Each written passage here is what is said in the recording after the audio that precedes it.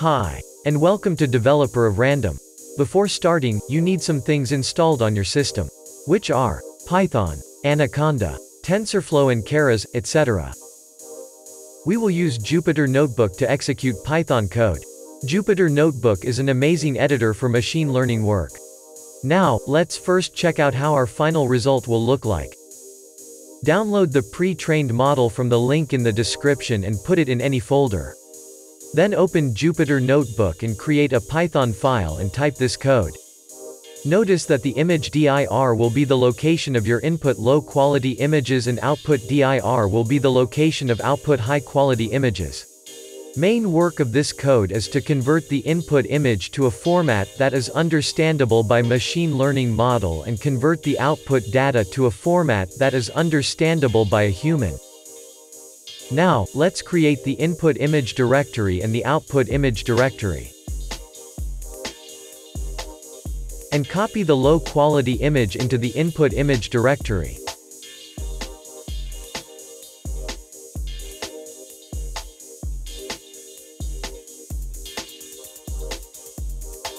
Now, we will run the last line of code. And wait for the machine learning model to convert our image. Remember that the output image will be in the output directory. And we got our output image. Let's compare it with our input image.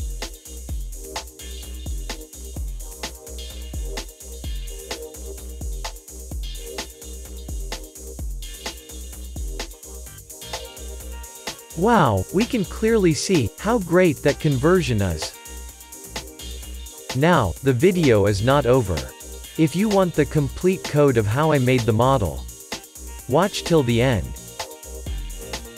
I fast-forwarded the video, because the actual footage is too long, but you can pause the video and copy the code from video. So, I created the folder called ML and created a Python file in it. And the coding begins. First we are going to create the data loader class in the Python file. This will help us modify the training data so that our machine learning model can be trained accurately and efficiently.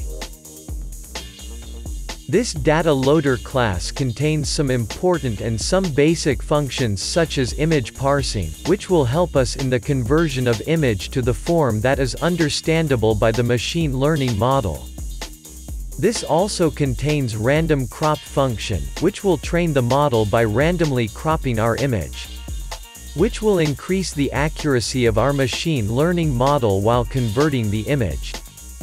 Also it has functions such as rescaling image which will zoom and unzoom the image while training to increase the accuracy. And finally this class has high-low res pairs function which will be used while comparing the output and original image. Now, it's time to make the architecture of our machine learning model. Some people also call it the brain of the model. So, we are going to use the architecture of Generative Adversarial Network which is simply called as GAN, and here we are using it for super resolution of images, so it is called as SRGAN. In this architecture we has a generator and a discriminator. Where, the generator converts the image and asks the discriminator, is that correct output? Then, the discriminator corrects it and the generator gets trained with time. For more accuracy, we have to train our model on hundreds and thousands of images, which we cannot do. So, we will use some features of a pre-trained model named VGG19. This model was used in a competition of ImageNet, where it was trained on lots of images, and this is freely available to use. The following code is major part of the architecture. So, watch it carefully, you can tweak this a little bit and be able to get more accuracy than me.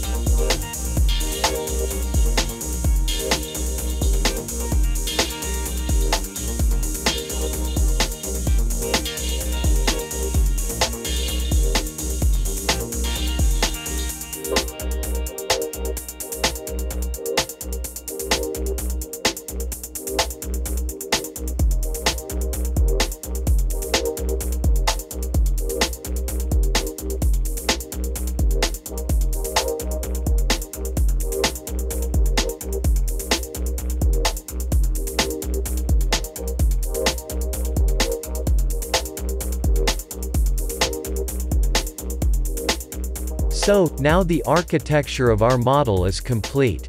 Now, we will train the model. I will copy and paste the code of training of model. You can pause the video and copy this code.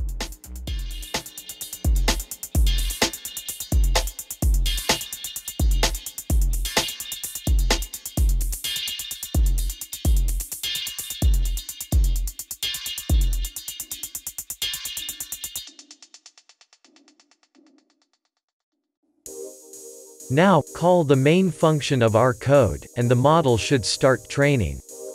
This training will take some time, depending on your system and number of training data. After the training is complete, you will get the trained model in the models folder in the folder of your Python file. I already have the model trained, so I will directly use that model.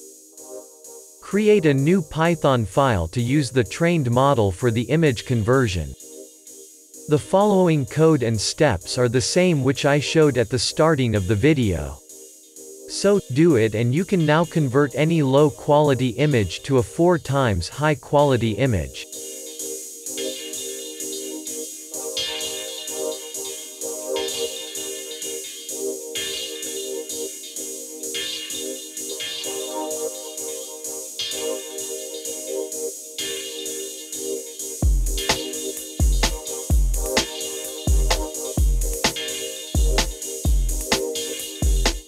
Thanks for watching the video. Subscribe now if you don't want to miss any video from my channel. And see you in the next video.